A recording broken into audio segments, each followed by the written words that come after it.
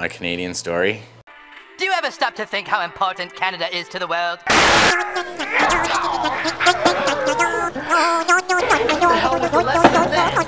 Hey! My name's Ryan Decenzo, and I grew up in Vancouver, BC, Canada. Basically, I don't know, I just fell in love with skateboarding, you know, as soon as I learned how to like do some tricks and stuff. I think I was 13. Watched all the videos, went to the local park every day, fundraised to help get a skate park in my hometown, rode for the local shop eventually. They saw us skating at the park and they're like, well, you guys want to have like shop discount and some free shirts and whatever, a couple of shop decks? And we were like, are you kidding me? Yes. Like, and that changed our world. I was just even more fired up on skating. It just all snowballed from there. Growing up, we would just take the bus from the suburbs, from Delta into downtown city and have like a little video cam, VHS-C cam, that me and Scott taped our fisheye on, and we would just skate around the whole city and film each other.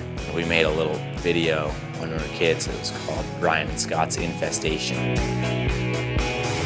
I honestly thought it was kind of impossible to become a pro skateboarder from Canada, when all I could think about is like, man, it never rains in California, so those kids are just skating every day. They must be getting so good.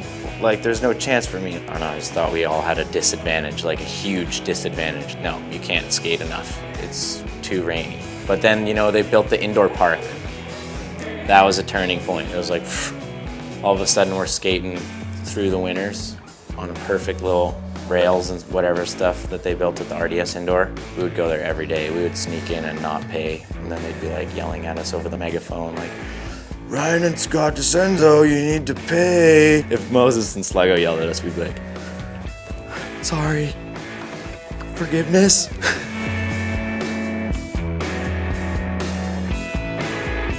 Basically, Hasty, Macnow, and Galea were all the dudes that I really looked up to, and they inspired me a lot. I worshipped their skating. I was like, these guys are the best. They all rode for Darkstar, and they're from Vancouver.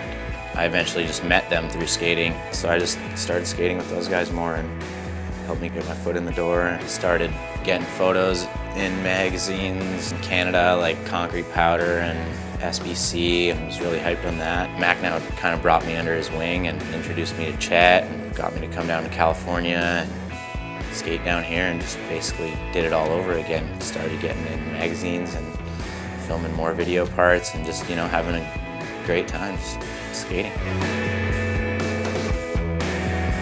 The freedom of skateboarding is what got me hooked on it. It's just, there's so many different tricks to do and different ways to approach it that it's unlike anything else. The whole vibe and everything that goes with it is just the most fun shit ever. You're going skating with your homies and you're just messing around, filming each other, and half the time you're laughing because your homie slammed or you slammed, or, you know, it's just like, it's just the most fun. There's nothing more fun than it. We'd be skating on like the street side of the course and people would be like, hey, Sluggo's trying to backflip. And then everybody would run over and sit down at the flat bottom and be like, he'd be just like, wee, wee. Like, you got it, Sluggo. It's pretty sick.